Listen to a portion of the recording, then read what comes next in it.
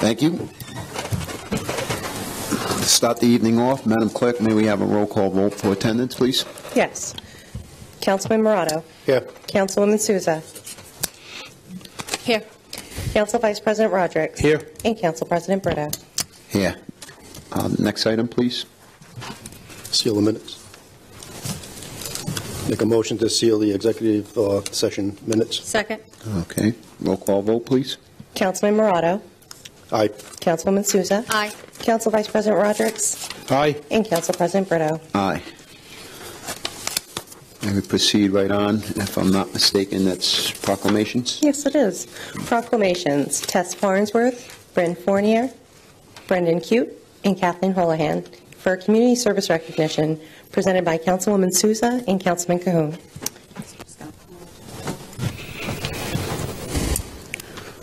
Thank you and good evening, everyone. Unfortunately, my colleague, Councilman Cahoon, is away on a business trip, so he's not able to be here today, but he sends his warm wishes and congratulates our group of littles, townies, for today's event.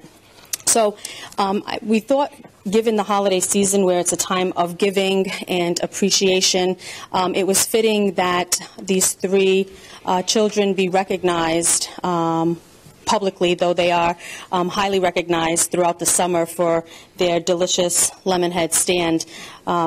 We thought that it would be appropriate for them to come before the council since we felt so moved by their dedication and their passion for the community and looking to help others.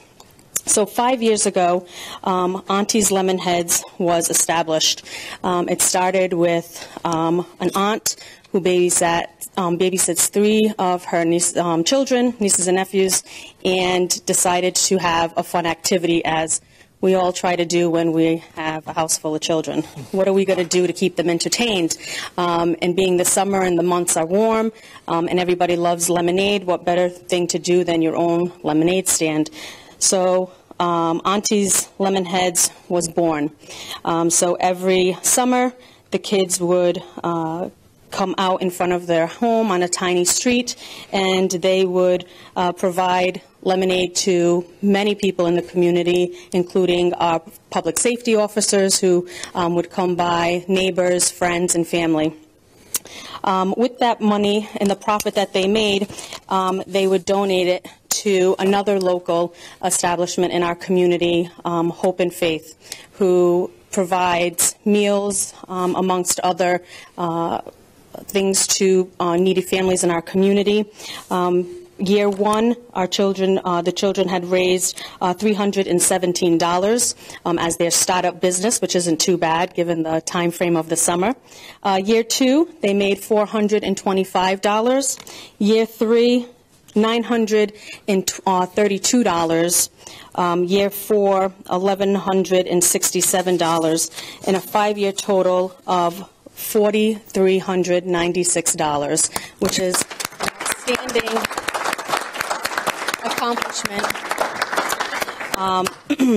We have Tess, who is a 9-year-old at our 4th grader in our Waddington Elementary School.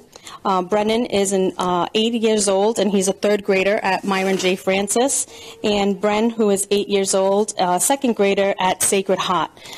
Behind us are pictures of the children going shopping with Carl, who runs our Hope and Faith. And you could see some of the patrons that come out and support the lemonade stand. And they're, I'm sure, loyal customers who come repeatedly throughout the year, which is why they've done so well and very successful. So on behalf of myself and my colleagues, Councilman Cahoon and the rest of the City Council, I'd like to recognize Brennan Fournier for her selflessness, compassion, and service to help those in need within the East Providence community.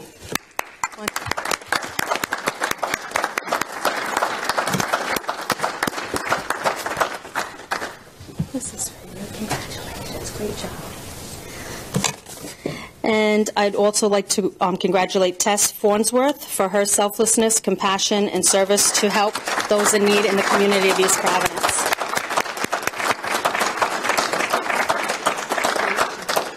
You're welcome. Brennan Cute, I'd like to thank him for his selflessness, compassion, and service to help the community.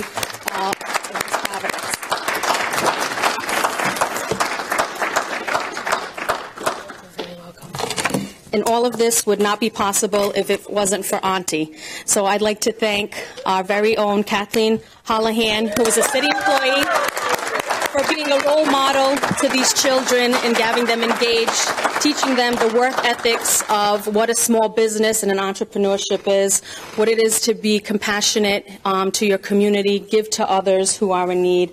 And we appreciate everything you do in the community and here in the city of East Providence as one of our dedicated clerks.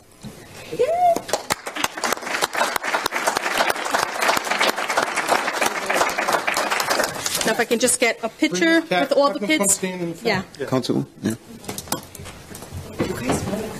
You'll stand behind me.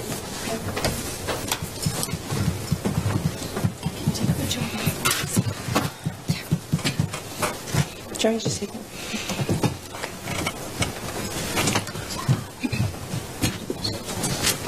Yeah? Stay there. Mela, the wreath. We decorated so Oh, okay. Okay, that looks good. Yeah. And Miss Cobb, come, we see you in the audience. 3, 2, oh no, don't go on. Start over. 3, 2, 1.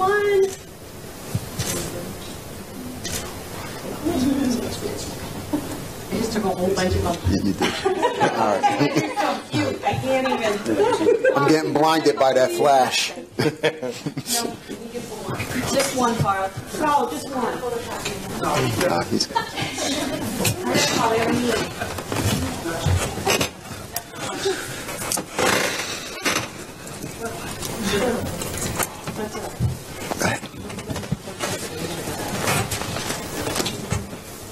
Thank you. Thank you so much.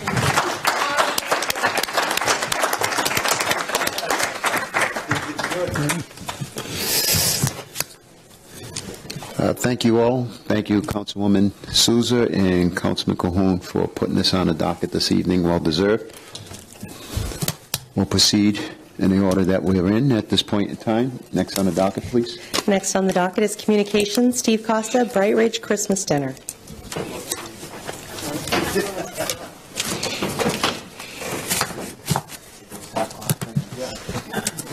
Thank you, guys. Thank you.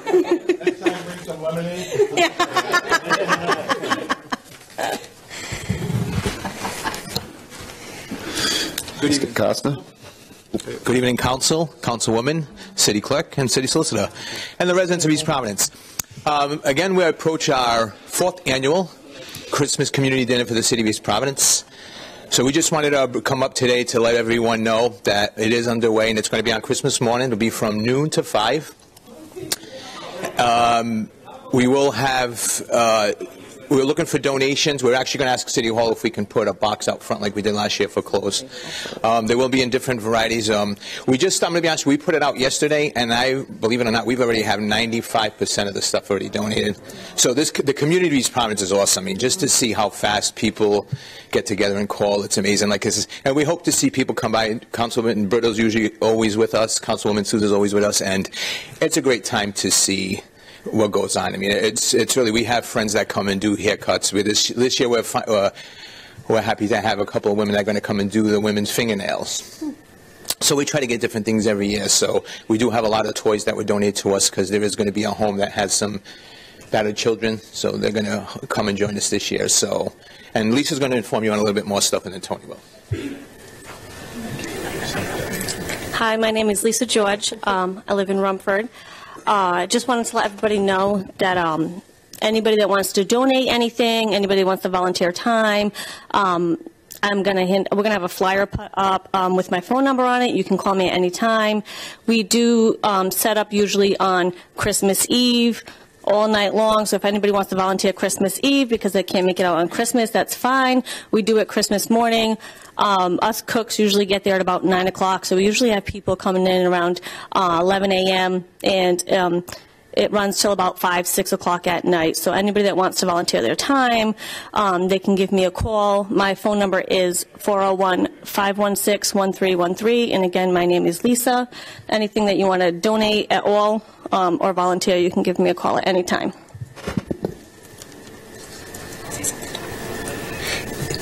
Good evening. Yes, my name's Anthony Ferreira, and my main job is dishes and doing the drive-in. But Lisa didn't mention that even if you don't drive, we would deliver a meal to you. We would go to your house, pick you up, bring you to the Brightridge Club. So the goal is everybody in the city and around should have a meal and will have a meal. I want to thank the community and the small businesses, because without them, we would just be driving around with empty vehicles and stuff. So, and I want to thank all you guys that, stop by and stuff like that, especially you, Anna, Bobby, and the guys. So that's it. So if you know anybody, just start jotting down names. Lisa will coordinate all that to get a ride to go to the club. Like I said, we got food, games, clothes for people. So it's not you just go there to have a meal. You spend a couple hours. If you don't drive, we'll bring you back home. We'll pick up another group of people. That's what the goal is. So nobody should be alone and be without a meal. So I want to thank the council for letting this happen in the community. And just to let everyone know how well this is going on. Our first year, we started with 87 people, and last year we fed 517 people. Yeah. So it's been working. Thank you. Thank you. Thank you so much. You guys have done a wonderful job, and you're absolutely right. It is a great community, and we do pull together when we need to provide for the rest of the community. Thank you. I'm going to move right along and proceed over to the next item, which is number 7, approval for the consent calendar for a vote. This is for the tax abatement. All items on the consent calendar are considered to be a routine and non-controversial nature by the City Council and will be enacted by one motion. Make a motion to approve. Okay, we have a motion on the floor for approval of the consent. Second. We have a second. Roll call vote, please. Councilman Rodriguez. Aye. Councilwoman Souza. Aye. And Councilman Morado. Aye. And myself, Councilman Brito. Aye. Thank you. Moving right along and that would include, I think, the council journals as well, from October 29th, November 5th, and November 19th. Should I vote on that as well? Yes, please. Okay, so... Mr. President, and this is, again, for approval for consent. move approval of council journals October 29, November 5, November 19, all 2019, all regular session and executive session. Thank you, Councilman. Second that motion. We have a second on the floor. Councilman, roll call vote. Councilman Rodriguez. Aye. Councilwoman Souza. Aye. Councilman Morado. Aye. And myself, Councilman Brito. Aye. Thank you. Public comment. Do we have any public comments at this point in time? If not, we could just proceed. Mr. Solicitor.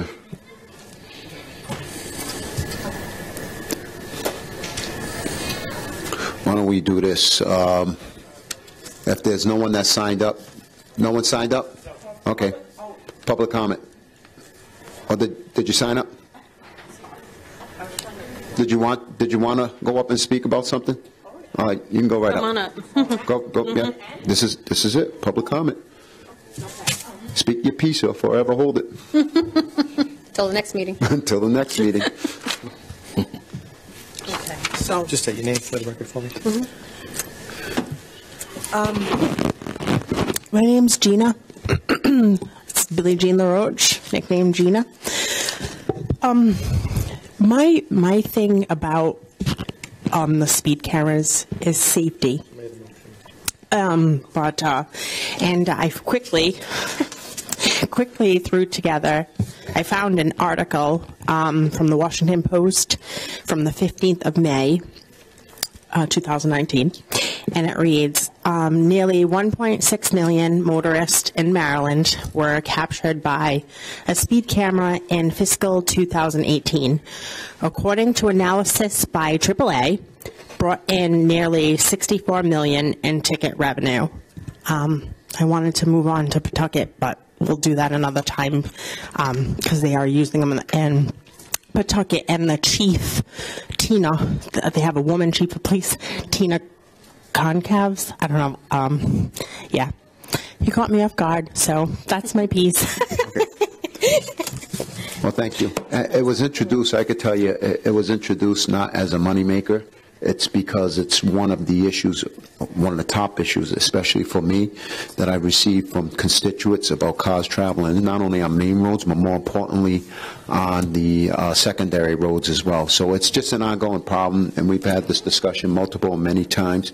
And it's not only in this city, but as you can see, it's throughout the state and the country. It's a nationwide problem that we have. So thank you. Right. And that's, I think, the final one we have for public comment. Moving right along to licenses and events approval.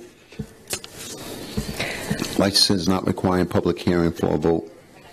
The first is application for a victualling license, Proud Mary's doing business as Union Burrito. This is for a vote. Is the applicant here? No? All the paperwork in place? All the paperwork has been turned in, yes. Any questions, concerns, issues, problems that need to be addressed at this time before we proceed with a vote? And this person has everything in line with as far as taxes and any dues to the city. There's no outstanding. Yeah, there is nothing that's outstanding, at least to the city.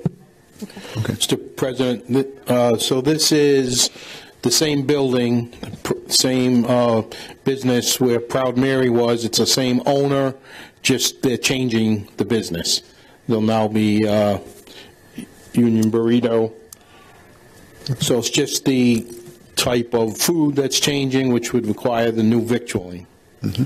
So everything else seems to be in order. I move approval. Okay. Second that. Was that a second, Councilman? I'll second that. Okay, roll call vote, please. Councilman Morato? Aye. Councilwoman Souza? Aye. Council Vice President Rodrick? Aye. And Council President Brito? Aye. Thank you. The next item is application for holiday sales license, Proud Mary's doing business as Union Burrito. This is also for a vote. Motion to approve. Second. Roll call vote. Councilman Morato? Aye. Councilwoman Souza? Aye. Council Vice President Rodrick? Aye. And Council President Brito? Aye. Next item, please. Next item is application for holiday sales, Workout World, for a vote. Again, everything in order? Everything is in order. Okay.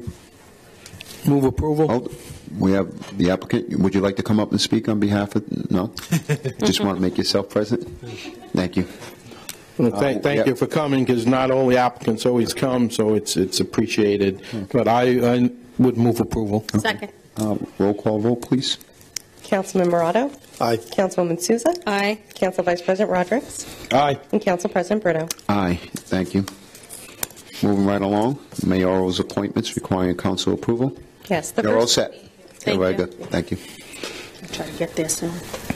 The first is John Pacheco, Board of Assessment, also for the vote. The term would be from 12/3/2019 to 12/2/2025. Mr. President, may I ask, are we going to vote individually? Yes. On these? Okay. Mm-hmm. Good evening, council members. Good evening. At the pleasure of the council, we have any or need any discussion as far as the first one? We're going to start one and go right down the road. I don't have any questions on this first one. Okay. So, I would move approval. okay. Of Mr. Pacheco. I understand he would be new to service in the city and volunteering. He's not a reappointment, hasn't been around before, so it's a new face on a board, which is a good thing. I would move approval. Okay. Second. All right. Roll call vote. Councilman Morato? Aye. Councilwoman Souza? Aye. Council Vice President Rodrick? Aye. And Council President Brito? Aye. Next, Marilyn Walsh will be the next one for Personal Hearing Board. And the term would be from December 3rd, 2019 to December 2nd, 2025. Mr. President, the same thing. I've come to know Ms. Walsh through the years. Casually, she's a former neighbor, hasn't been that involved that I know in any boards or things in the city or with government, and I think it's another fresh face coming forward. And before I make the motion, I don't know if there are other comments, but I'm prepared to move approval. Just just for purposes of knowledge, what is her background? Does she have any background that would allow her to be the personnel hearing board? So she's worked in labor relations, both on management and on the union side, for 42 years. She retired in 2017, and she served as an elected delegate for unionized registered nurses before she was promoted to the administration. The last position she held was the senior VP and Chief Human Resources Officer for Care New England. Thank you for that. Very good resume. Yeah. Speaks And she's a volume. nurse. I was just going to say that the nurse might help with the councilwoman. No bias That was a there. good point. No, she's I would- on lifespan. I would move approval. We're Okay, automated. so we have a motion on the floor right now for approval from Ms. Walsh, I'll second that. and we have a second. Roll call vote, please. Councilman Morato. Aye. Councilwoman Souza. Aye. Council Vice President Rodrick. Aye. And Council President Brito. Aye. Next one, John Braga. John Braga for Yes, Madam Clerk, thank you. And this was the one I was hoping that we would have the separate votes.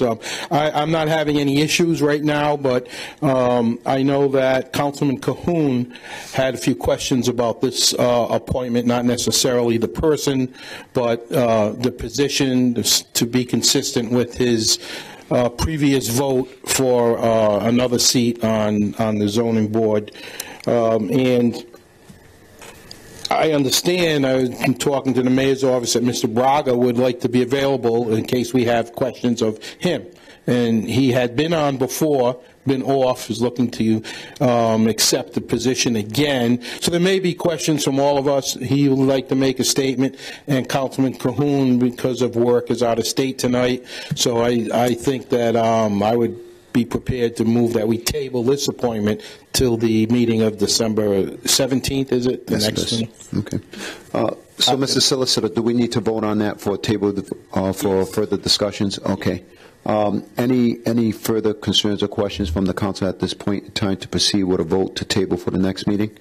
None. If not, Second that motion. okay, we have a motion on the floor, seconded, roll call vote, and this is again the table to the next city council meeting for 12/17/19.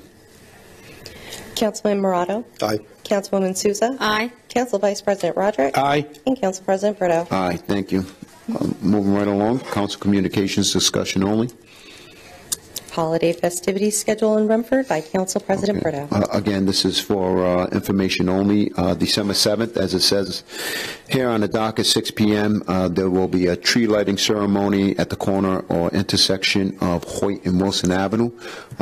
I haven't been able to take that drive-by, but I'm hoping that the tree lights will be up prior to that date. December 8th would be at 1 o'clock, Hunts Mills, a hayride between the hours of 1 p.m. and 3 p.m. The Historical Society will be there. They'll be gathering for tours and informational sessions on Hunts Mills and trails leading behind the Hunts Mill house as well. We'll have some hot chocolate for everybody, and again, the hayride, which is free of charge. And then I just want to make it clear that everyone's aware that I have here on a docket for December 14th, and I made this announcement last meeting for December 14th for the tree lighting ceremony at Pawtucket Avenue Center. That date is changed also to December 8th. I can't see why we're going to be waiting for 2 weeks into the month to light that tree up. So that meeting is December 8th, which is a Sunday, that evening, 6 p.m. at the intersection of Pawtucket Avenue and Center Street. That great big tree there, we'll be lighting that up as well, having hot chocolate and caroling. And that's all I have to say. The next item is Bread of Life fundraiser. Council President Brito. And the only thing I would say to that is that non-perishable goods, that as you come to this event, and this is the hayride between 1 and 3 p.m., please bring some non-perishable good. Thank you. The next item is holiday announcements. Councilwoman Souza. So I wanted to start off by announcing a couple of other holiday festivities that are going to be taking place in the city. We have our annual Winterfest that is held at the Senior Center. That'll be Saturday, December 7th, starting at 12 in the afternoon till 8. Santa will be there. There'll be lots of vendors selling a variety of different things. I know Hope and Faith will be there, and other nonprofit organizations looking for some donations. Those who have adopted a tree, remember that December 5th is the day that you're picking up your lights and decorating the trees, so you have a couple of days to do so prior to the 12 o'clock kickoff on Saturday. And I want to thank all those in the Winter Fest community committee that worked so hard and diligently to put on such a wonderful event for the community, along with the CTC construction students who this year have built wooden sign holders for the signs that go in front of the trees.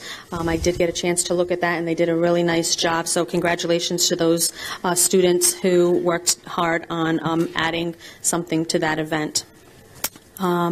Next, I wanted to just thank everyone who came out. We had November 30th, this past Saturday, our city's tree lighting event here at City Hall. It was a wonderful turnout. We had a large group of children and residents who came out, along with some of the city's delegation here on the council and in the State House. So I wanted to thank the sponsors, Honeydew for providing hot chocolate, Maggie from Taunton Avenue Bakery for her wonderful cake, all those who assisted in decorating, the city clerk who was instrumental in helping facilitate a lot of this activity with myself. The kids had a great time with the craft table. Miss Chrissy Rossi for providing the face painting with a friend of hers. That was also a big hit. I think she was here later than Santa Claus was with the long line of painting faces. I also like to thank the mayor's office for being here and providing some support in terms of staff from City Hall to clean up and provide the PA system and such. So thanks again to everybody who came out. It was a wonderful event, and thank you for everybody who participated and sponsored. Next, we also have an event down in Rivy, our Riverside area, but I'll let Councilman from that ward take. Thank you. So this will be our 4th annual tree lighting at the Riverside Square. It's going to be this year, as in the past year, it's going to be at the Borealis Coffee Shop.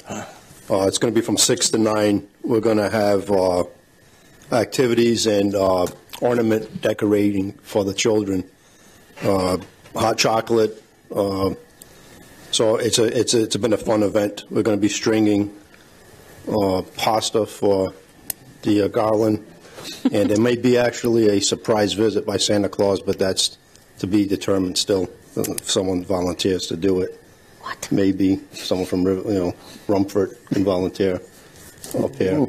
But anyways, I'll volunteer. Working on that. So it'll be it's a fun event, and it's grown in popularity. Every year it's grown bigger and bigger. So anyone's welcome. Oh, it's nice to hear that you got your wire dropped, Mr. Councilman. That's the mic drop. Inside. Okay. Then that's moving right it. along. That wraps up our holiday announcements. Thank you, Councilwoman. And I'll tell you who's a very good face painter, Santa Claus. Excellent. Excellent face painter. Yeah. For future reference. Okay. The real one? Oh, the one that was out real here. one? Santa. Yeah, Santa that was at the event. Santa that's out here. Yeah. Very good face painter. Okay, thank you. Next item, please. Next item is continued business, approval for remaining capital projects. Council Vice President Rodrick. Thank you, Madam Clerk. Mr. President, my intent tonight is to just focus in on where we're going with all the projects, not necessarily prepared to make any motions tonight. We're piecing together a list. I did pass some sheets out. I'm not sure that it's yet complete. But I know there has been sentiment on this council to, and I mean this in a positive way, to clean up the list. We've had some projects that have been on the hopper for years. And we had a department head at our last meeting tell us for some 20 years he's been looking into getting a couple of projects finished and finalized. So it's getting confusing to all of us, I know, because we have a long list. We have a lot of dollar signs. Some maybe were started. Some haven't even been looked at yet. And some have been completed. So that's not a bad thing. We've made some progress. So my intent tonight is to send a message not only to all of us to look at the list, and for whenever you want to do it, whether it's the next meeting or 2 or 3 down the line, if you have something you're interested in. Otherwise, I don't want to see them die on the vine, as could be the case. And I would like to just ask of the mayor's office, Director Furtado, if you could get that message through the mayor's office to department heads. I know some department heads have worked on projects, for instance, that fire suppression system that we did vote on at the last meeting, and there may be other projects. And then if you could forward to the council president if there are some immediate priorities that the city would like to do, and then it's up, we'll look at it and vote on it. So that's my intention. I did pass out some of the items. It doesn't appear to be totally complete yet, but I think we're making some progress. We have approved some. So any one of us can contact the city clerk and through the council president, I guess, and put an item on for, if not the next meeting, then I guess we would go into January. So I would just leave the council with this, that I just don't want to see projects. I know the council presidents mentioned whether it was the rescue situation in Rumford or whatever the project is. Now's our chance. We have a capital account. I understand we need to know how much we've already spent and what's left before we do any more. And that's what this was all about. Thank you. Thank you, Councilman. What I would also request, if we can, get a list of those projects that have already been approved in addition to the amount that was approved. I do have that list, but if I'm not mistaken, there are items that were voted on that's not on this list as well. So if we can get an updated version of all the capital improvements have been approved up to this date, the amount that has been approved, and the tally, the total of all the capital improvements projects that we approved. I appreciate that as well. Okay, moving right along. Item B is discussion of council rules, specifically Rule 5, miscellaneous provisions. Councilman Morato. So I'll make this very brief. I put this on the last council. I asked our solicitor look into and give us an opinion as to Council Rule 5 regarding people who approach, whether it be residents or the mayor or anyone else, approaches the podium during council discussions without a vote of the council. And the opinion I got, we all received this. It's pretty lengthy, and I appreciate the time that you took into putting this together, Mr. Solicitor. But the end result, it's, as I suspected, it's the council president's opinion that council president has the ability to limit the mayor or anyone from interfering or interrupting what is essentially a meeting of the city council. I'm satisfied with that. And also, if this becomes an issue down the road, we also have the ability as a council to change that Rule 5 to make it more specific and detail it the way we want it. So that's what I was looking for as far as, I just want a clarification on that Rule 5. So thank you. Thank you, Councilman. So, Madam Clerk, before we proceeded to new business, there is an ordinance that I have on here regarding animal shelter, and I'm not sure if the animal officer is here, Officer Muggles is here, because in an event that he's out in the back, just so we can get him out. If he's not, let's just proceed with new business, but No, he's not here. Okay, so let's proceed with new business, please. Thank you. New business is beginning the process of revising the charter/budget process. Councilman Morato.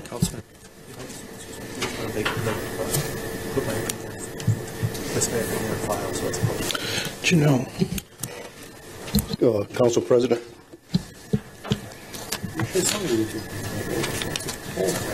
Council President, if we could, if we can just go back to that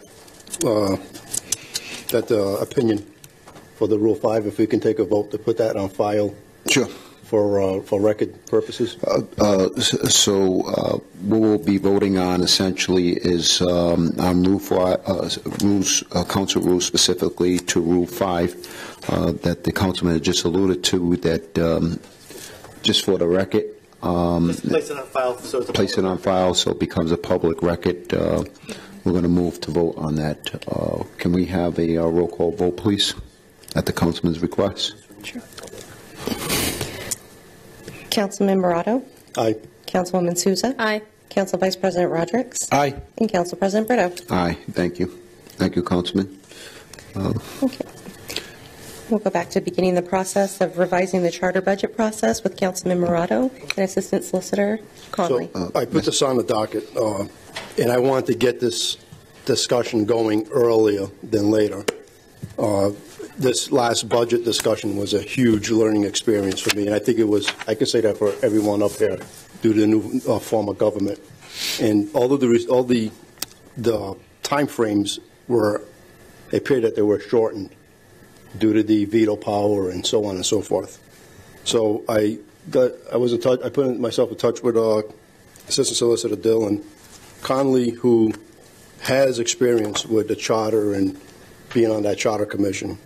And my idea for discussion is to, through ordinance, perhaps start having discussion on receiving the budget sooner, how information is gathered and distributed to the council members so we can better prepare for budget discussions. I felt that I was such at a disadvantage and really had to key in and ask for specific questions and ask for the right questions to get the right answers to a lot of those budget discussion items. And I found it to be very frustrating. And I can only speak for myself, but I would like this process to start so we can help ourselves for the next budget season, which, believe it or not, it's not that far away.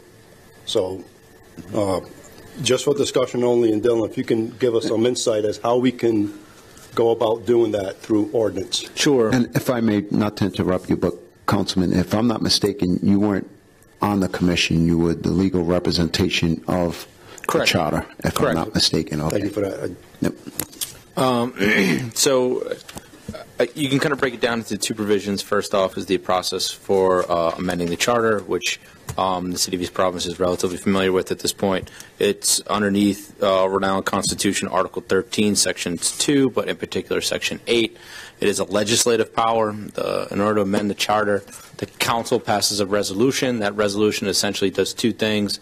It certifies the proposed amendment, and it certifies the question to go on the ballot. In terms of timeline on that front, you do need to certify the question by October 5th because it goes to the Secretary of State's office for approval before it's placed on ballots. August 5th or October 5th? I believe I have October 5th written down in an election year for a general election, but I can double check that. If you'll bear with me for one moment.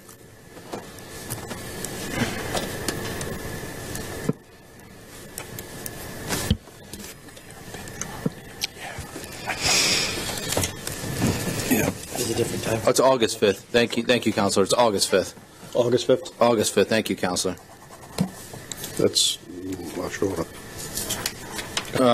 And so that's the process by which you can propose amendments to the charter. Amendments to the charter don't actually occur via legislative action. It's just a proposal. They're voted on by the public. The language, though, is determined by the council and its legislative powers. Specific to the budget. Now, you can certainly amend anything that's in the charter.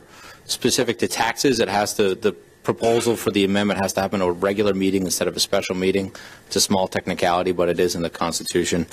But what is in the charter is not the only way to do something. It's usually a minimum or a maximum standard. So you can either be more or least restrictive depending on how the language is drafted. So when it comes to the budget in our charter, it says things like no later than 7 days, no later than 45 days. So you could create an ordinance that requires earlier than 7 days and earlier than 45 days without amending the charter. It would still be in conformance with the charter. So basically, while the charter sets a set of deadlines, you can improve upon those deadlines. You just can't exceed those deadlines. So any ordinance that sought to increase the amount of time for charter for budget review would not be in violation of the charter. On the flip side, and I know this is not anyone's interest, it was condensed enough as it was, it would be impermissible under the charter to decrease the amount of time that you would have for review. So in generic terms, to expand the amount of time that you have to review under the charter would not be a violation.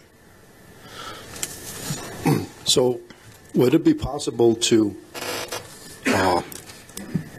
well, how would we proceed with this? Would we just have more discussions on it?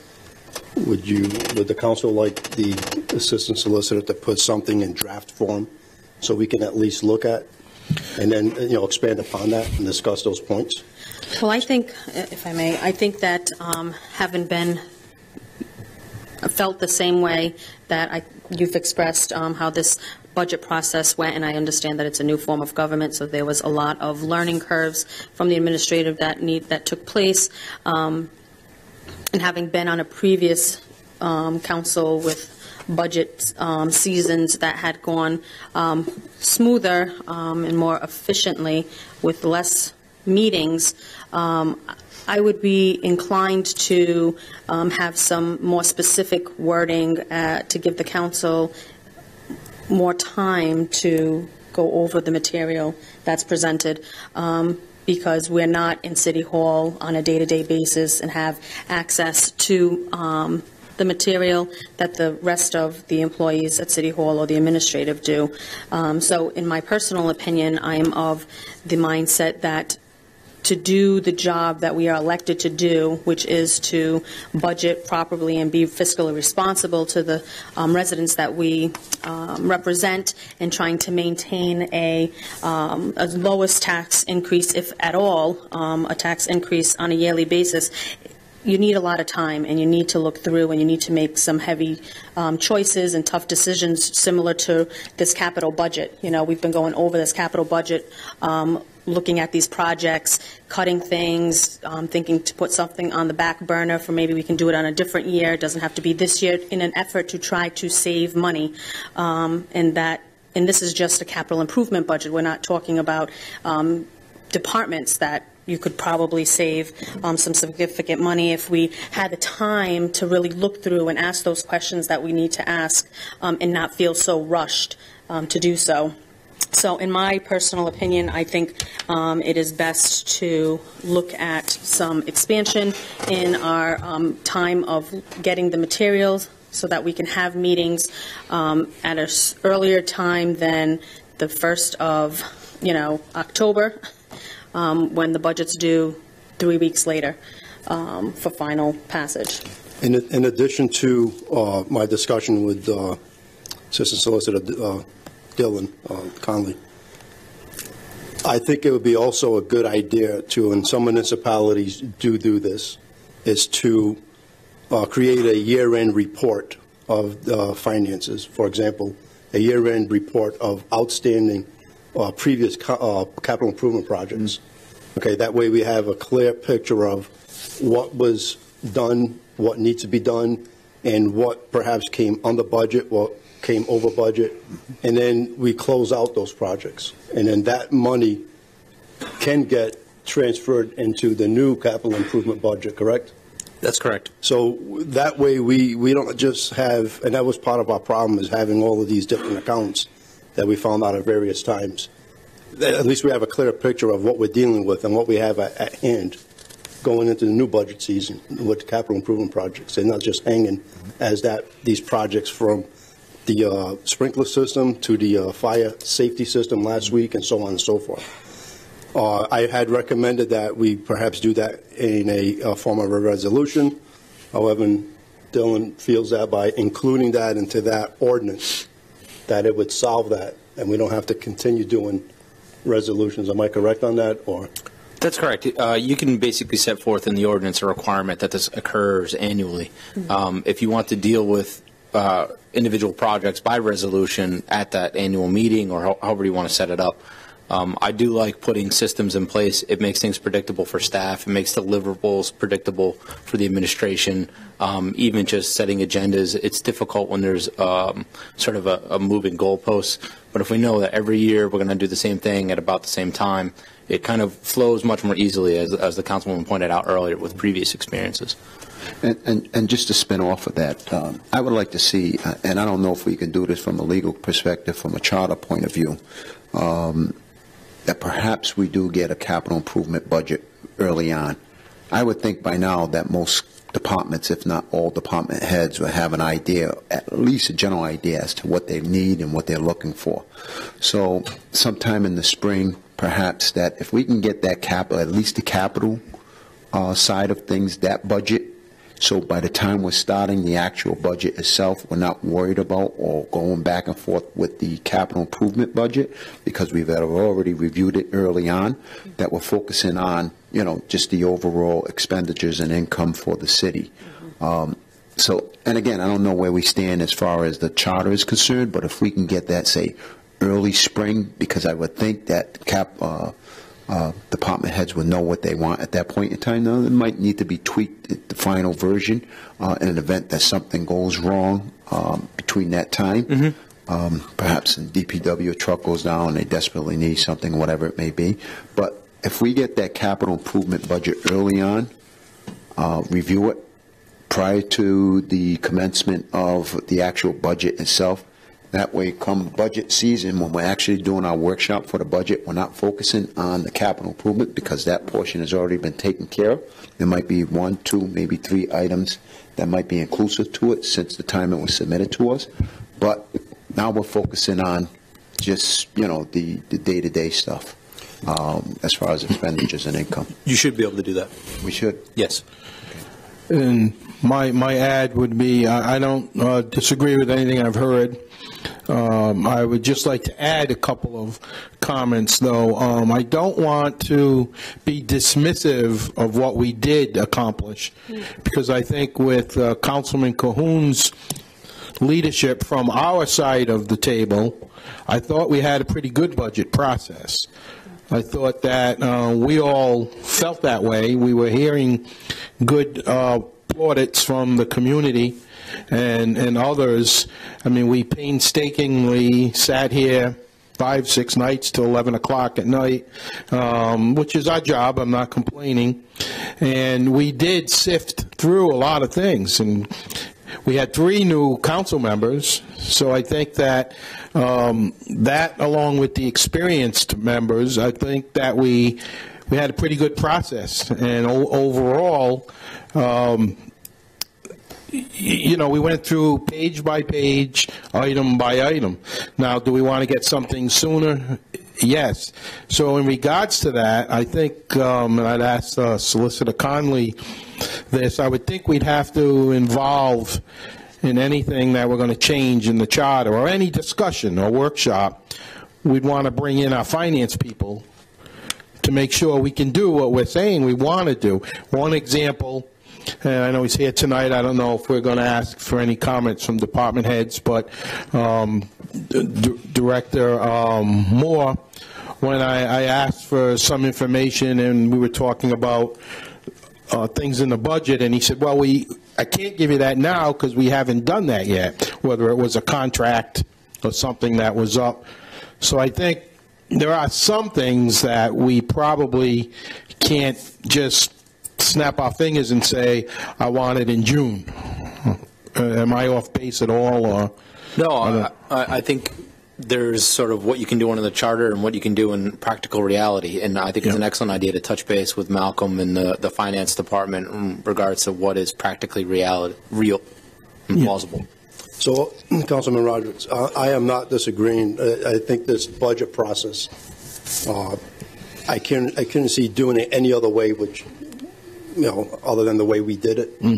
But there's always room for improvement. There's always, better ways to doing things. I saw that there was a lot of faults, and I know there's room for improvement. This is one of the most important pieces of our job and duty is that budget. And why not put things into play where it will help us with that process and make the process go a lot smoother and help us make the right decisions, which I'm not saying that we did not, but just help us in the future with that. But I recommend, and this is not an easy topic to, navigate through, what I recommend is that I will, if by the first meeting in January, would you be able to have something drafted? Absolutely. So what I recommend is that each council person reach out to Dylan and, put in your 2 cents per se, and then we work through this with the finance director and such. And now you're talking about budgeting. Are you talking about overall, though? Talking about time frame, charter amendments as well. Just a budget. I'm talking about the budget for now. Okay. The charter conversations, I would like to actually recommend that we have a couple of workshops right after January to meet that if we do want to improve. The Charter Commission did a lot of work, but they had a limited amount of time doing it, and they were charged with specific, questions and issues to work through. So there's still room for improvement in that respect. Right now I'm concentrating on the budget ordinance, and then I would recommend right after January at some point we either include it into the regular council meeting or have 1 or 2 or 3 special sessions just to work on charter, because that also is a big, ticket item, and we have to make sure that we do our due diligence to put things right and, no disagreement with anything you said. And the more we do right up front, at the front end of all this, the less we have to be worried about in the back end of this. Absolutely. Coming, during the budget workshops and hearings. So, and we don't have to, tackle the issues, everything all at one time. I mean, we have enough time going through the winter and the spring, so it doesn't have to be a heavy load. We could just constantly just stay on top of things throughout the winter and spring, leading into the summer. Okay, very good. So through the council president, since we have Dylan here, can we just move up the C item? Sure. I have no. Councilman Roderick doesn't mind. Is that the short-term rental regulation? Oh, okay. Okay. Sure. No problem. My intent here, this was based on constituent concerns that I received, and Councilman Morado also. This happened to just come from a Riverside neighborhood, but it applies to the whole city. And that is, I think we're seeing an uptick in the Airbnb and other short-term rentals. I know there are some state law involved. There is state law involved. I didn't know if we have a city policy on this. In a nutshell, the neighborhood concern that Mr. Morado and I looked into was the fact that there was a particular home that was doing a lot of short-term rentals, people, cars, commotion, in and out, a lot of traffic, and the owner didn't live there, the owner of the home. So I know that the state, I looked up a few things. I also talked with Director Furtado about this, and so that's where I'm going with this. Do we have anything on the books? Should we have anything on the books, or is state law sufficient to just follow that? The state law really deals with taxation more so than anything else. I think what you're raising is fundamentally a zoning question. I am intimately familiar with Airbnb zoning issues. I've done zoning ordinances in Westerly and Johnston on this front, and I personally operate an Airbnb in Providence and just had to go through their new permitting process. So the thing that Providence did that I think might be successful in East Providence is that it requires that an Airbnb in a residential zone be owner occupied. So by doing that, you kind of, by default, get rid of those nuisances because no one wants to live in a party house themselves, right? So Well, go ahead. my parents might disagree, but so the advantage that you have in these R1, R2, R3 zones or residential districts more generally is by requiring someone to be an owner-occupant in order to rent out as an Airbnb. They sort of manage the guests in a way that they don't if they're not present. But you don't. There's also a trade-off where cities do see, increased tourism or just expenditure at small businesses and local businesses. So you don't need to curb that too much by allowing it in commercial zones without owner occupancy. That seems to be a successful formula elsewhere in the country, and I know that is certainly the way Providence took it. Westerly's issues were more related to beach access and sort of seasonal expansion and uses, but again, really what was driving it was nuisances. Something that we saw in Johnston was an issue where you have large numbers of unrelated persons living in the same house, and you're moving kind of not just an Airbnb renting out the whole unit, but renting out room by room by room. And those were tending to be problem houses in terms of public health and safety. And so limiting the amount of unrelated persons that could be in the same property at the same time manages sort of the chances that you have 15 bedrooms being rented out to 15 people that don't know each other, right? Which is a single family being turned into a hotel overnight. And I don't think anyone wants that. Or a frat house, exactly. They're relatively straightforward. It is zoning, so it would be a presentation before the council, farm it out to planning for recommendation, then it comes back for first and second passage. Would it give you enough time to do a draft ordinance for the second meeting in January, or do you need more time? I can definitely put something together if we want something more detailed than just sort of pivoting what they're doing in Providence, which would be my initial inclination. The only other thing I haven't mentioned that ordinance relies upon is a temporary use permit. So it requires them to essentially register with the city, guarantee that there's certain health and safety standards in place at every Airbnb, and you can lose the temporary use permit if basically you're misbehaving, right? So it's a way to keep that was a concern of mine with health and safety, smoke detectors, all those things that you would need to have in a rental property, in any property, but you don't want to see 15 bedrooms and God forbid the house goes up in flames and then the neighbor's house catches and and I don't see an immediate problem here. We had this one concern that came forward. So I wouldn't push for a January meeting, February, I think. I don't think it's, unless other council people are hearing things in other wards, it's probably, I think, just good to consider an overall zoning plan for this. And if it's February, fine, whenever. They're not beating the doors down about this problem, but I did want to get back to the neighborhood. They're not beating them down today. You can not today, yeah. Right, so it's good to keep an eye on it. I like Yes. that idea. Okay. And we'll aim for the last meeting in January. If not, like Councilman Roderick said, if you need more time, then that's fine. There's no one beating on the doors. But Okay. all right, does that sound fair? That sounds fair. Thank you. Thank you. Thank you, Mr. Assistant City Solicitor. Next item, please.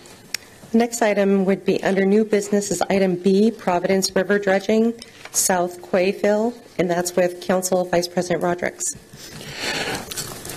I think this is my last item, hopefully. Again, just for information to get back to several constituents who are reacting to press reports of the dredging that's going on now in the Providence River, and the plan to take fill from that dredging and put it on the South Quay, which is also the property now owned by Live Nation. And all of the information I could get was that this is clean fill. It's not land that we own anyway, although we could still have a say if it was illegal dumping. But it's a clean fill, and I agree and know that the river does need dredging. in order to help with boating and tourism, and it's a small state. We're all in this together. I would thank Council President. I asked if our Director of Planning and Economic Development, Bill Fazioli, if he could be at the meeting tonight to maybe just echo that there are no major concerns, or if there is a concern, I would ask him if he could just briefly address us, if that's okay with the council. And again, we can put the constituents at ease who have a good concern. Whenever you hear something is dredged, you don't want polluted material brought to our shores. But I don't think that's the case. Is it okay if Mr. Fazioli comes forward? Please do. He's a regular here at the meeting anyway. Yes, So. along with his partner, Mr. Luber. I see he's here. Oh, yeah. Drove in on the snow-filled streets from... There we go. Good evening. Thank you, Council. As Councilman Roderick said, it's clean fill. It's being tested by DEM. The whole procedure is being overseen by the Coastal Resources Management Council, the Army Corps of Engineers, the Nature Conservancy is involved, and also Save the Bay has provided some commentary. So we have all the assurances that what's being sent over from the river in Providence onto the South Key is clean, and they welcome it because they need the material to help build up their property, obviously to fortify it. So, in fact, there's a standing invitation for anybody who wants to go and see the dredged material being piped in action. I think there's a group meeting Friday at 2 o'clock on the South Key. So if you want to, be there and see how it works, how it's coming under the piping under the river, I believe there's a group assembling there to see it in person. Does the public have access to that area? No, it's still private property. No, so. I mean to see this on Friday at 2. I don't think it was intended to be a public. I think it was just mainly something for city. Some city officials were invited to see it firsthand. It was mentioned today at a meeting, so I don't think it's really meant to be a city public outing. It's still private property. So, but if any council members, I think if they want to participate, we could make those arrangements. Sure, I would be interested. Mm-hmm. Yeah. What time is it taking place on Friday? 2 o'clock, from what I understand. But I can confirm the details. Yeah, that would be great. We were at another meeting today, and the property owner mentioned that they'd be, showing it to some city officials who would be interested. Thank you. Thank you on my end. Okay. You all set with Yes. that? All right, thank you, Councilman. Next item, please. Next item is ordinances. Item A, first passage for vote, is an ordinance and amendment of Chapter 3 of the revised ordinances of the City of East Providence, Rhode Island, 1998, as amended, entitled Animals. So this is just an extension of the previous animal ordinance that was passed a couple of meetings ago. And because of how long it was, we proceeded to do this in halves as opposed to putting it all on at one time. However, with this portion of it, this is a state law. So all this is we're updating our local ordinance to comply with state law. I'm not sure if there's anything on here that I would need to read. At this point in time, should it be read? Or? No. So you're correct. So we did part 1 earlier, and actually we'll be voting on second passage on that tonight. And then part 2 deals specifically with dogs, and we had a very weak section as to about the care of dogs under the previous ordinances, and since that time, state law has been updated to put a lot more strength into the care of dogs ordinance. If you remember, Councilwoman Souza had a question about tethering, and we said that this would be dealt with in the second part, and you'll see that this is all taken care of. So basically what this does is make state law make our ordinance conform to state law, and so that we can prosecute these violations in our municipal court. And this passage or not just concludes the entire ordinance for the for animals, actually. There is one other thing that we're looking into about the spaying and neutering of dogs. As I indicated to you, we're going to have to update a state law. But that has to comply with state law, if I'm not mistaken. Correct. So we're going to wait till the General Assembly asks Right. them to give us specific permission to do that. So yes. At the pleasure of the council, does anyone have any questions regarding this ordinance? Mr. President, I move approval. Okay, we have a motion for approval of the ordinance. Second. First passage. And second. First passage. For first passage, and I'm going to request at this point in time, if it does proceed in a positive fashion, that we put second passage on for the next council meeting on December 17th. Roll call vote, please. Councilman Morato. Aye. Councilwoman Souza. Council Vice President Rodrick. Aye. And Council President Brito. All right, thank you. So if we could put second passage on for December 17th meeting. And we'll get it advertised as well. Yes. Next ordinance, please. Next ordinance is a second and final passage for vote, also a public hearing, and that's an ordinance and amendment of Chapter 3 of the revised ordinances of the City of East Providence, Rhode Island, 1998, as amended, entitled Animals, sponsored by Council President Brito. As indicated earlier, this is the second passage.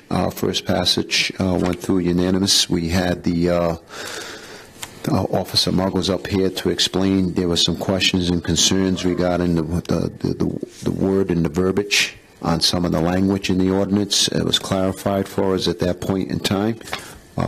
So as opposed to go in, we had a deep conversation with respect to this first passage of the ordinance. And if, again, at the pleasure of the council, if anyone has any questions, and as far as prior to moving it for second passage. Mr. President, is this a public hearing or just? This is a public hearing. Okay, I'll wait and see if there's any. So with that being said, Councilman, that this is a public hearing, so anyone wishing to choose to approach the podium to speak for or against this ordinance, please do so. Again, I'm going to repeat myself before I close public hearing. Anyone wishing to speak for or against this ordinance, please do so. If not, public comment is now closed. At the pleasure of the council. Motion to approve. We have a motion on the floor by Councilwoman Souza to approve. Second that. And we have a second motion by Councilman Morato. Roll call vote, please. Councilman Morato. Aye. Councilwoman Souza. Aye. Council Vice President Rodrick. Aye. And Council President Brito. Aye, thank you all. Moving right along to the next item. The next item is also second and final passage for vote in a public hearing. It's an ordinance and amendment of Chapter 18 of the revised ordinances of the City of East Providence, Rhode Island, 1998, as amended, entitled Vehicles and Traffic. This is sponsored by Councilman Cahoon. This second passage. Second passage, yes. Make a motion to approve. I second that. Okay, roll call vote, please. Should we offer the public hearing? Yes. I'm sorry? Public hearing. Should we? Oh, public hearing again. Anyone here from the public wishing to speak for or against this ordinance, vehicles and traffic, please step up to the podium. Anyone here willing to speak for or against this ordinance, please approach the podium. If not, public comment is closed and the council will proceed with a vote. Councilman Morato. Aye. Councilwoman Souza. Aye. Council Vice President Rodrick. Aye. And Council President Brito. Aye, thank you. Next item, please. The next item is reports of other city officials. There is on item A, mayoral communications appointment of Fire Chief Glenn Quick. Any announcement or just communication? Okay. The next item is City Solicitor Mike Marcello, Claims Committee report. Thank you, Madam Clerk. Council President, members of the City Council, as you know, the City Council met as a Claims Committee beginning at 6:30 p.m. and took the following actions. On new claims, Susan Jacobs Carrera, an amount of $1,440.66 was referred to the Rhode Island Department of Transportation. Claim of Wayne F. Facto, the amount of $489 for a sewer backup was denied. Claim of Dorianne M. Gerard was the amount of unspecified damages was referred to the city's insurance carrier. The claim of Michelle Marshall in the amount of $225 was approved by the unanimous vote of the City Council. The claim of Ethan Jacob Pacheco in the amount of $3,736.83 was referred to the city's insurance carrier. I'm sorry. The claim of Paula M. Prezioso was referred to the paving contractor.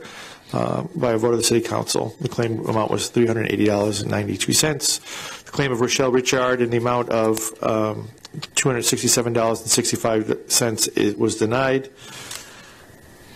The claim of Desiree Spitaleri in the amount of $1 million was referred to the city's trust, the Rhode Island Interlocal Trust, the city's insurance carrier. The following sewer abatement charges were approved unanimously unless otherwise indicated in the following amounts. The claim of Antonio Arruda in the amount of $400.82. The claim of Carol J. Bellevue in the amount of $258.30. The claim of Richard Leonardo in the amount of $190.63. The claim of Robin Morse in the amount of $241.22, and the claim of John Sullivan in the amount of $121.68 were all approved. That concludes my report. Thank you, Mr. City Solicitor.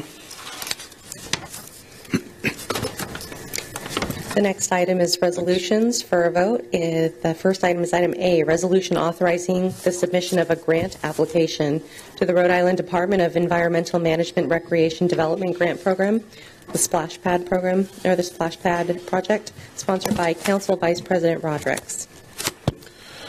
Thank you, Madam Clerk. I guess there was one more item for myself, but basically I had been in touch with members of our Economic Planning and Development Office, Recreation Department, the Mayor's Office, talked individually to a couple council persons, and I know there's some trepidation about moving too fast on some projects.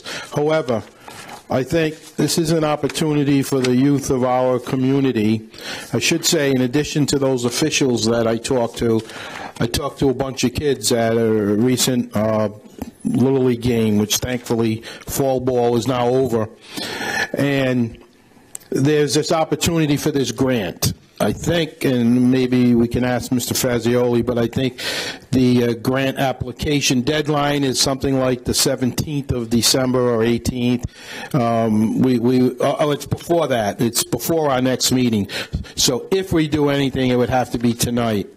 And for the seed money that we would have to put up, which is available through our capital fund, I also see it as being available through that Live Nation Recreation Fund, which we haven't touched a penny yet, and there's still about $70,000 in that. I think our contribution is about $26,000, Bill, okay, and DEM will pay for the balance, over $150,000. And so there was some conversation about where would we put a splash pad.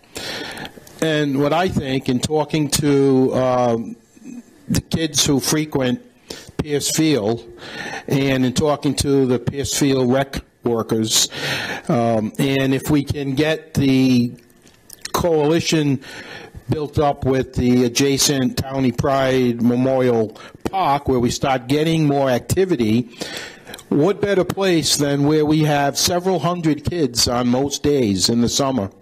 There's a captive audience there. There was some talk about, do we want to put it in Riverside? Do we want to put it in Rumford?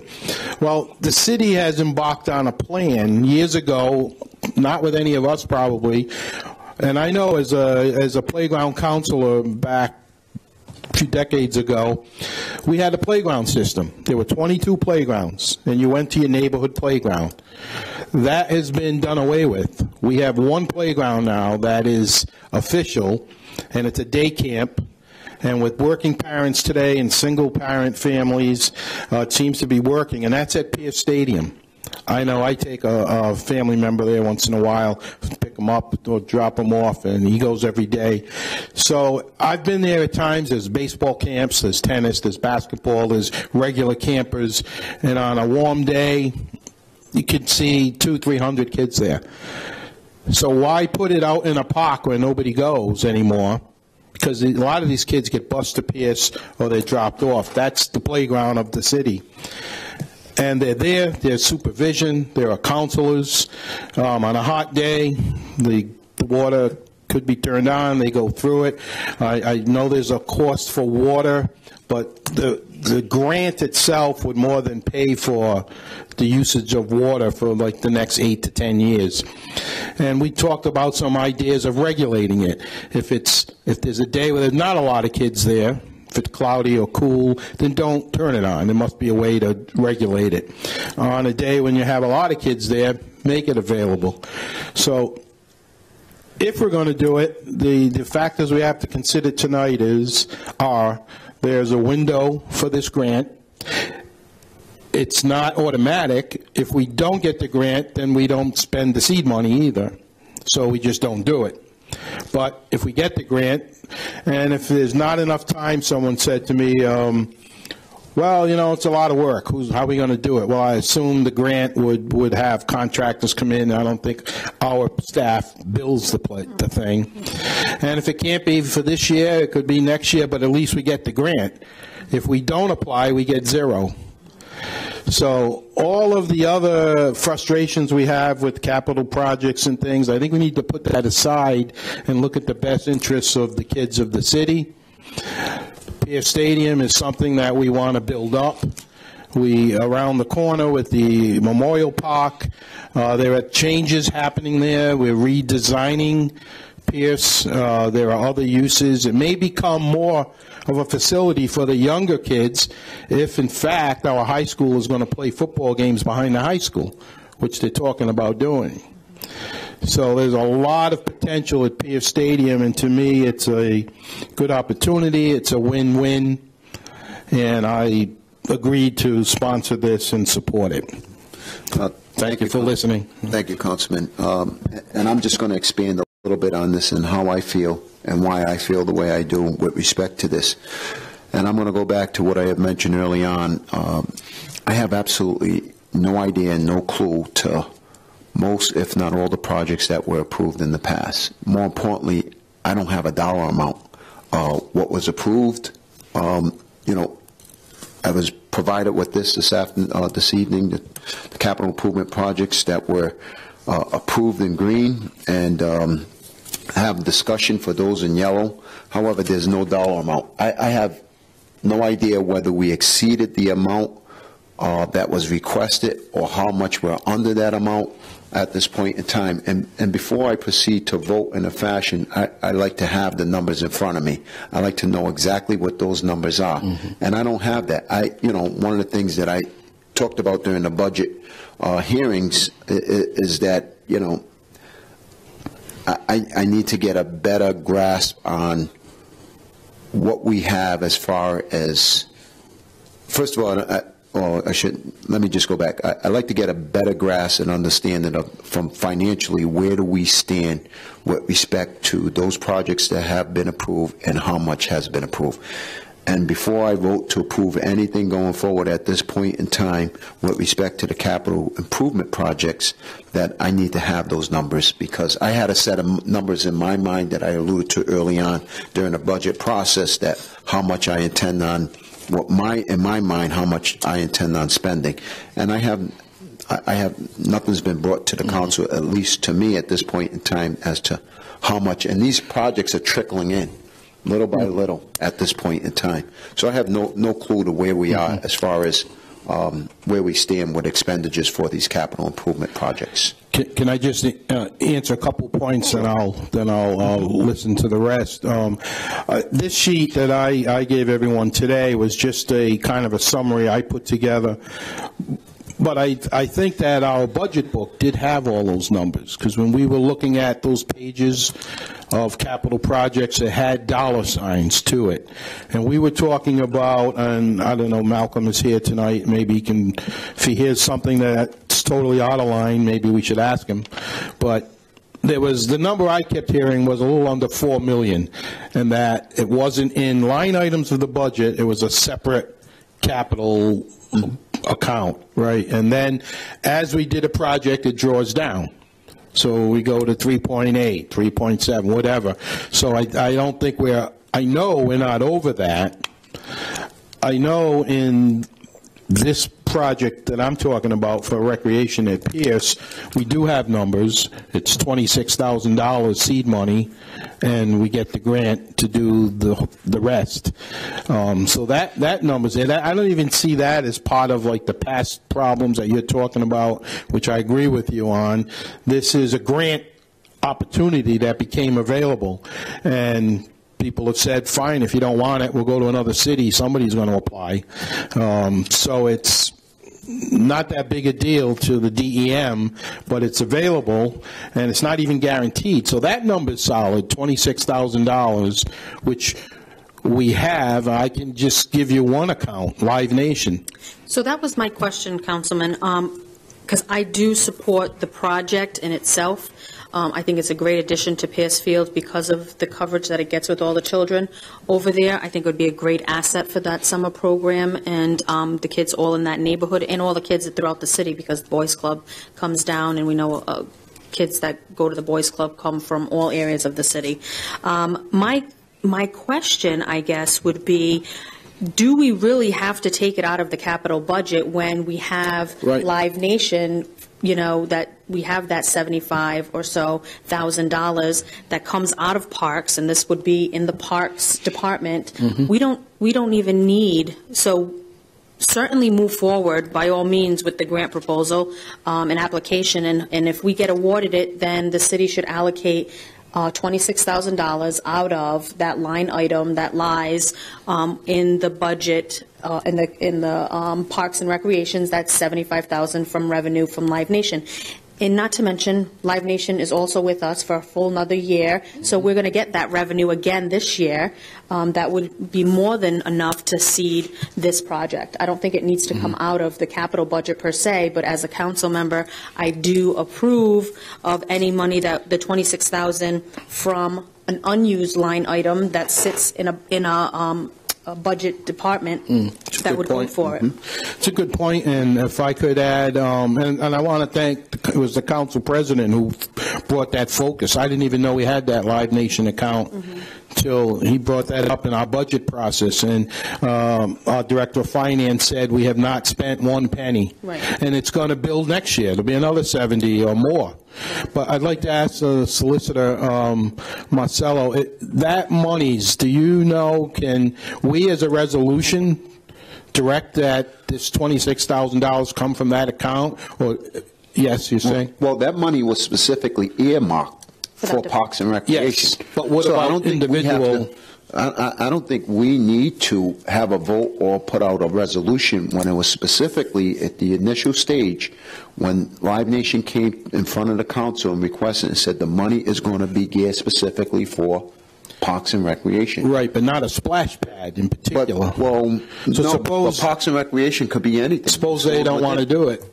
Suppose economic development or the mayor's office, whoever says, I mean, that's what my question is, who controls the money? Well, you're the appropriator. Yeah.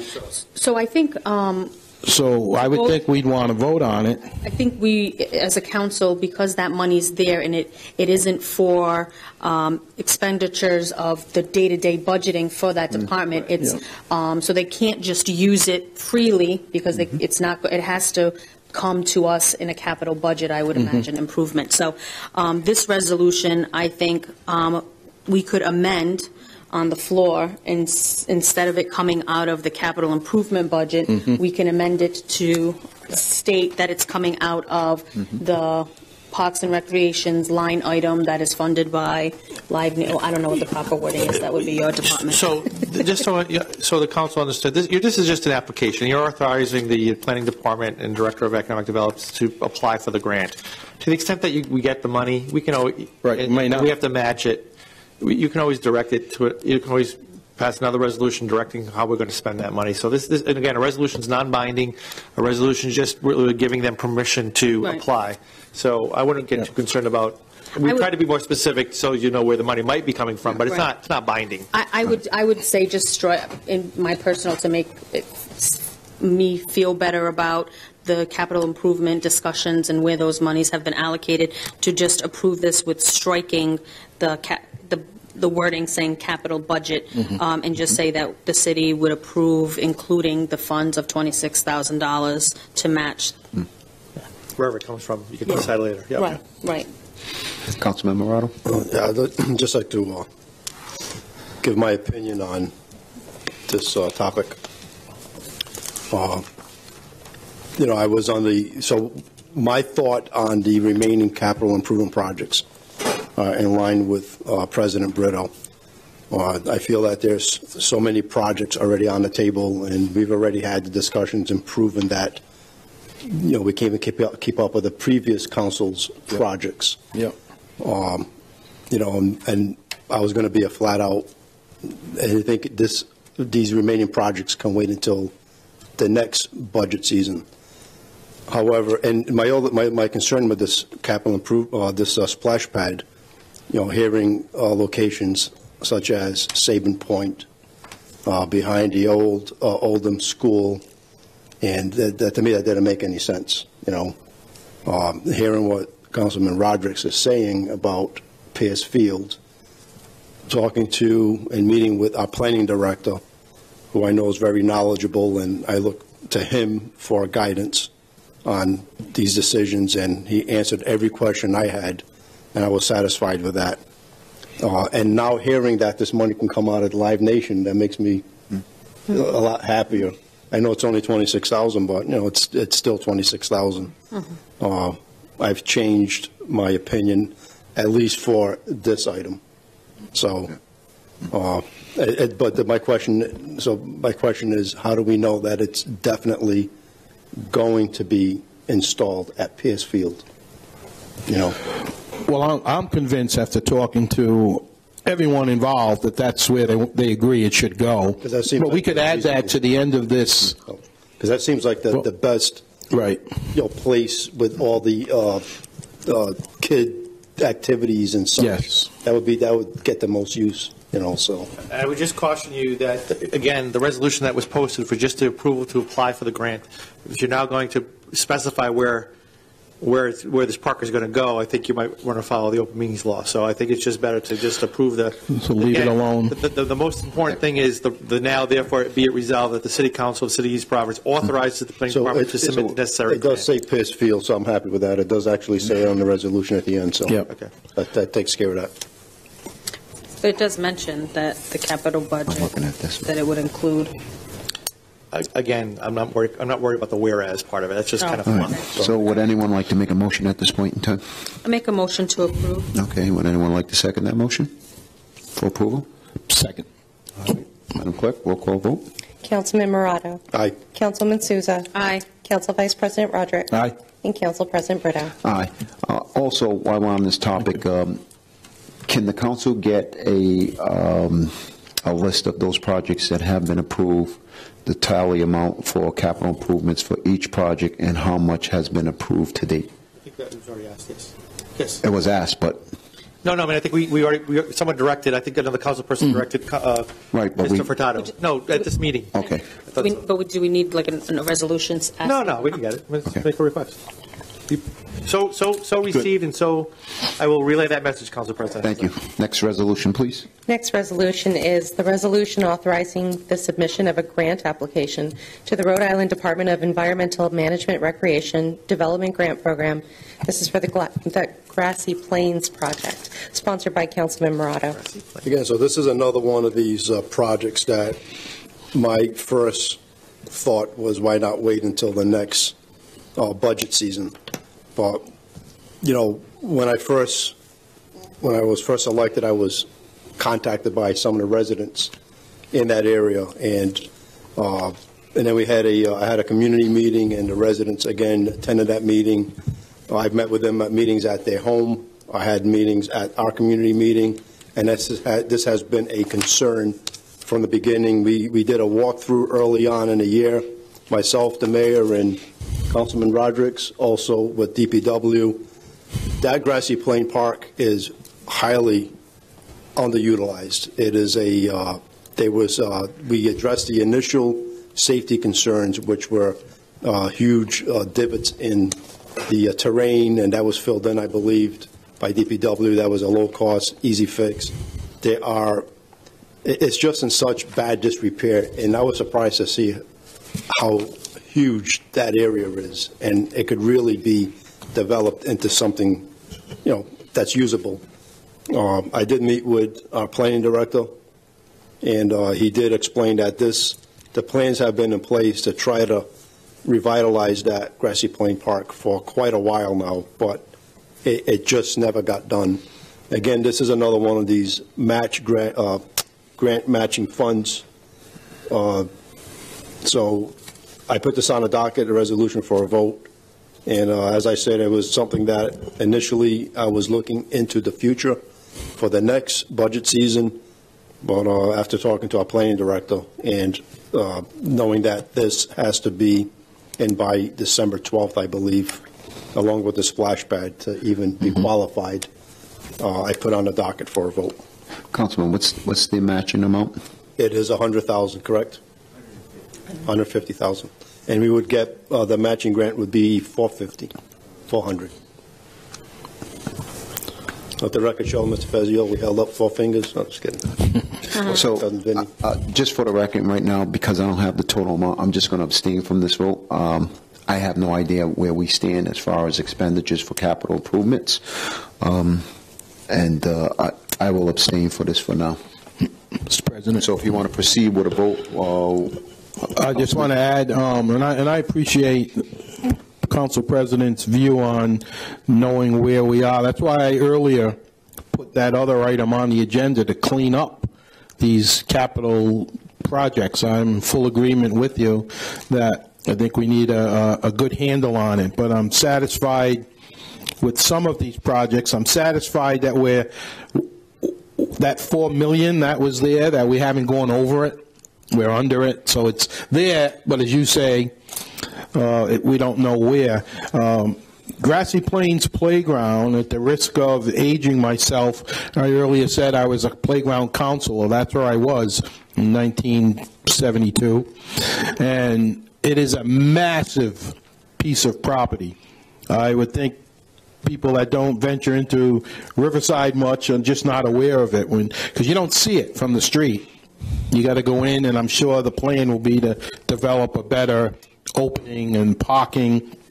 You can put 10 soccer fields in there, a football field, tennis court. There's all kinds of land. I'm not saying that's the plan. I'm just trying to give you a vision of the size of this place.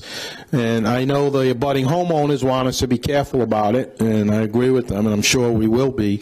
But again, it's about quality of life in East Providence for me and for not only the youth but the adults of the city, and I'm in strong support of this also. Thank you, Councilman. If I can just add, speaking of the abutting property, that's also a concern, and the plans that were presented to me by the planning director addresses those concerns and also addresses parking, which is obviously Grassy Plains. Yeah. There's no street parking. It has to be all off street. So I was satisfied with and that's not a final draft. That's not a final plan, but at least they are recognizing. The planning department is recognizing those concerns. So I was satisfied with that. So if there are no other comments, I'd move approval. Before you move for approval, one of the things that I stated early on during the budget process was that of that money, I wanted to take $2.3 million out of that money for the sake of a rainy day fund in an event that the economy does go south, and at some point in time we figured that it was start to head in that direction. It's not going to be as rosy as it is today, perhaps another 2 years or 3 years, or who knows, hopefully it is. But I want to have that money aside, and I stated this early on, and I think we're going beyond that amount. So out of that 3.9 million that we had, we were taking 2.3 out of the former sink money. That money was used for that reason and that reason only, and I want to make sure that that money was set aside. Anything over and beyond that, I was going to approve for capital improvement projects. However, I don't know where we stand at this point in time. I don't know if we're still beyond that 2.3 million or not, because I have absolutely no dollar amount in front of me, and I haven't had any dollar amount since the budget workshop as to what was approved and how much was approved. And that's why I'm leaning towards that, because I think we should have that money as a safety valve for security of the city in the future.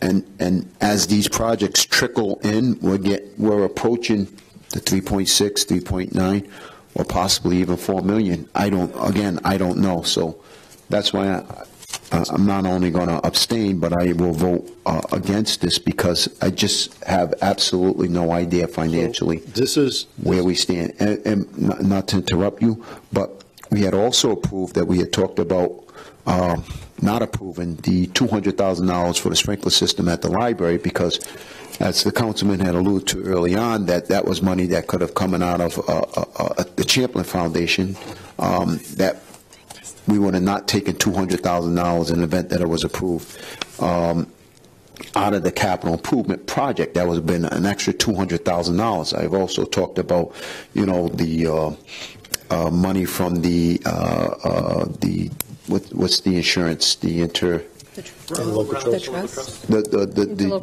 The local trust, that there was money for that as well. That's grant money that I was thinking of, that I had mentioned early on, that we wouldn't have to match. We wouldn't have to take $26,000 out of our own coffer. We wouldn't have to take out an additional $150,000. So to me, I didn't see, and I don't to this day, I don't see the rush for these projects, because there's a possibility that we can save that extra $200,000, in this case now $400,000, almost $500,000 by grants, from receiving from outside sources. So again, because I don't know where we stand financially, what capital improvement and how much money we have, that I'm just going to. Without belaboring this, can we just ask the finance director if he has an idea on that? Let me just say something real quick. We can, and I don't want to belabor this also. Right. I mean, there's not much. You want to put it on for a vote?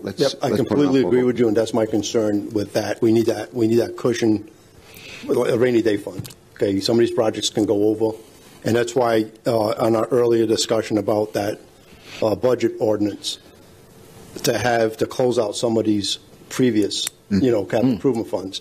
And I don't know if this may be a question now for the director or the planning director, a finance or planning director.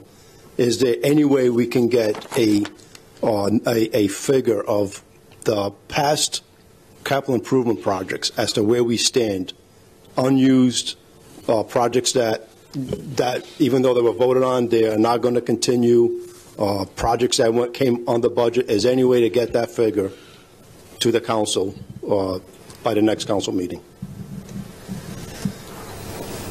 Malcolm, do you mind Maybe coming that's a up rhetorical to the podium? And I don't want to belabor this anymore as well. And I'm willing to put this up for a vote you at get this the point. And that's the reason why it's important for us to know. Yeah. To make these decisions better, because there could be money what happens with that money now, and does it roll over? Before Malcolm starts, isn't it true, though, that the capital development account, whatever it is, $4 million to start with, it can only be used for capital projects? You can't use it for operating budget expenses. So the rainy day would only be for capital projects. We couldn't take it and lower taxes or fix, buy something or... Absolutely correct. However, there was money that was transferred over from the so-called sink fund that is non-discretionary. It could be used for either or. That money, the 1% that is set aside through taxpayers, you're absolutely right. That money's for capital projects and capital projects only. But we're talking about two separate accounts that we had at one point in time, where we have restricted and unrestricted. That $2.3 million that I'm referring to is unrestricted money. Can be used just about anything, if I'm not mistaken. And then you have the restricted money coming to 1% for the capital improvement. That money can be used only for capital improvement projects. So your question, Councilman? So my question is, can we get a printout or a number as to what is left over from the previous capital improvement projects from the last council, the last budget season? Yes, in my latest report, on the monthly budget report, expenditures, the last page actually had the capital fund 31100 that had all the projects, the balances, but that's easy to get. Why? What? Easy to get, you said. Yes, I mean, that was presented. I think you guys should have heard that already. It was in the capital, in the monthly budget report. But yeah, I can get that. You're saying we have that? Should. When did we? I don't have that report. If you're referring to the report that was given us during the council, during the budget hearings, or recently? No, something recently. The last few months, you should be getting. I've been sending the clerk the monthly. Okay, I don't have it. Report. Those, yes, and that Do was what it would be listed under is, let's see, council report, October expenses, and capital. It was. I think there were three items in that email. November 13th. It has it just like Malcolm was saying, it has October expenses. There's 1, 2, 3, and then if you scroll over to the very last one, it says capital 31100. And that came from you? It came from Malcolm and then forwarded to you when Malcolm originally sent it. Actually, Malcolm. Yeah. Who sent that email? 'Cause I haven't received Malcolm sent it to me, and I forwarded it to you guys on Wednesday, November 13th. Okay. Malcolm, is it possible for you to summarize, was it about $4 million that we had coming into this past budget process? When we had the budget books and it listed all the projects, was there about $4 million? It was $3,690,000. Okay, 3,690s. Do you know what we've spent? No, I actually have a list here, but I'm thinking I'm missing a few. I have the listing of the 3.69 and the ones that I have approved, but I think I did miss a few. But like on the highway, we have the sweeper for $230,000, the six-wheel dump $160,000. I think all the DPW and buildings I have open. Yeah, that wasn't approved. None of those yet. And now I think there's close to $2 million. I think that hasn't been applied, hasn't been approved. Because DPW, highway, like I said, $230,000, $160,000. Sanders $45,000. Did we vote on the Weaver Library? Yes. That was approved? Mm-hmm. Yes, okay. The last meeting. Okay, the last night. I don't think I have those in here. So for the next meeting, would you be able to answer Council President Brito's question, what's left in that capital account? Because by now, we voted on everything up to tonight. The splash pad is not going to be in the capital account, so you don't have to worry about that. The grassy plains, if it prevails tonight, that would be. And that would be the last thing we voted on.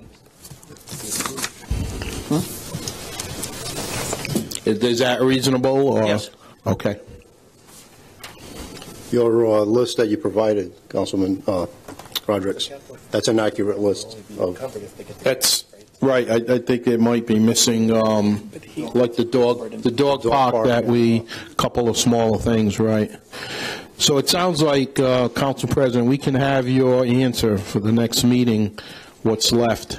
So what you sent as far as capital expenditures is overall, right? Yes, of the 3.6, how much has been approved? Oh,